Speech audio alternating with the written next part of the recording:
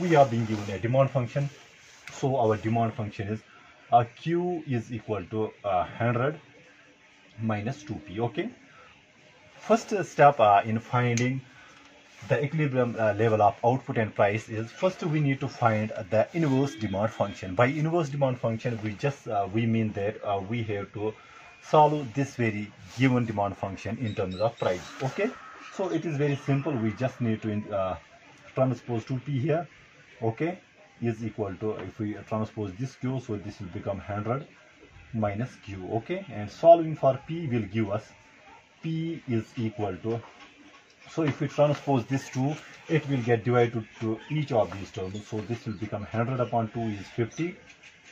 50 minus 1. So this will become 1/2 of q. Okay, this is our inverse demand function. Okay, this is the first step in finding out the equilibrium level of output and price. And after that, we can easily calculate the maximum profit. Okay, so first we calculated the inverse demand function. Okay, so what are the steps actually? First step is to find the inverse demand function. Okay, second step is finding total revenue.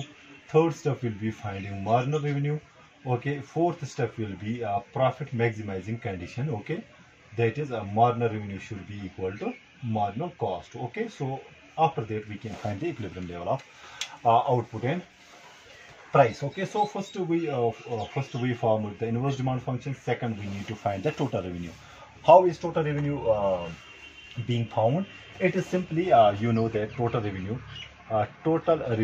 is equal to the price into quantity. Okay, this is the formula for total revenue. Okay, very easy. So what is our price function? So we can write it like this. P is equal to, in place of P I can write 50 minus 1 upon 2 q. Okay, and to this we multiply q.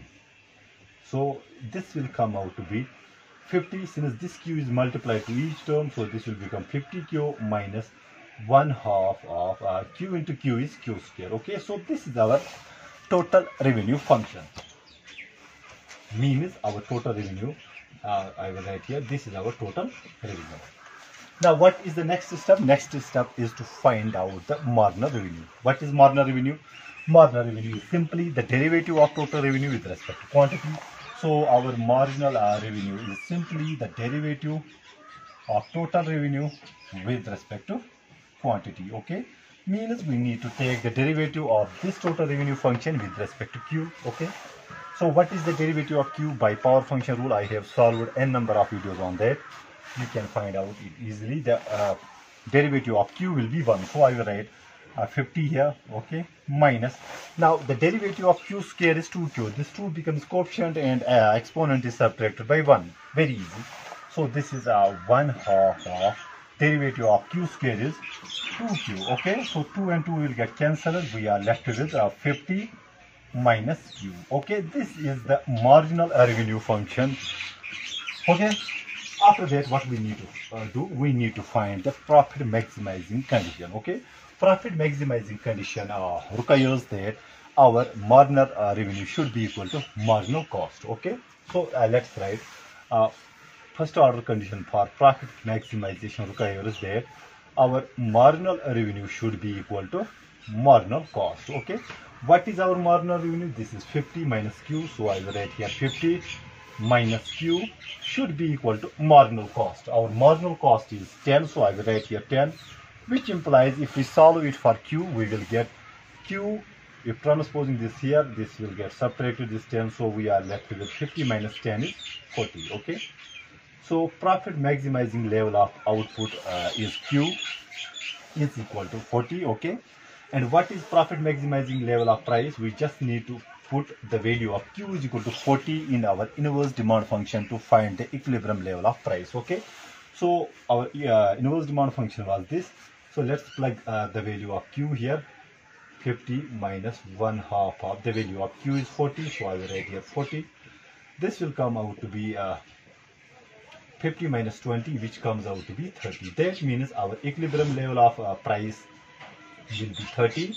Okay, and our equilibrium level of quantity is 40, which we just calculated. Okay, now we can easily find out the what we call the equilibrium level of the profit for this very monopolist. Or profit is simply equal to total revenue minus total cost. Okay, what is total revenue here? Total revenue is simply price into quantity gives us total revenue. And what is here total cost? You can see we are being told that marginal cost is equal to average cost. So in place of average cost, I can write marginal cost times quantity gives us the total cost. Since marginal cost is equal to average cost, so we have no fixed cost here. Okay, so marginal cost times the quantity produced will give us the total cost here. Okay, so what is our total revenue? P into Q, that is our P is 30, so I will write here 30 into 40 minus our marginal cost is being given as 10, so I will write here 10 into the equilibrium level of quantity is 40, so I will write here 40. Okay, I hope I am making the calculation right, which in turn will give us 3. We have 2 zeros first, 0 and 0, 3 4s are 12, minus we have 40 into 10 comes out to be 400. Okay, now if we subtract 400 from 1200, we will get 800. Okay, that means the maximum profit that this monopolist will earn at the equilibrium level of output is 800. Okay, I'm not sure whether I have done the calculations right or not. If there are any mistakes in this videos, you can rectify me. Okay, I will request you people to please share, subscribe, like, comment this channel, because this is the only motivation for me to keep going on. Okay, your positive whatever your feedback will be, so I will try to make myself clear.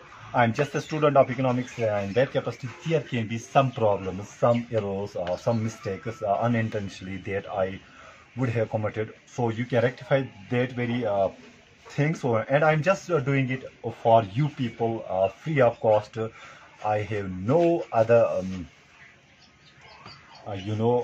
intention otherwise but to make myself more useful for you people. Okay, that will be my humble request. If you can share this channel with your econ friends,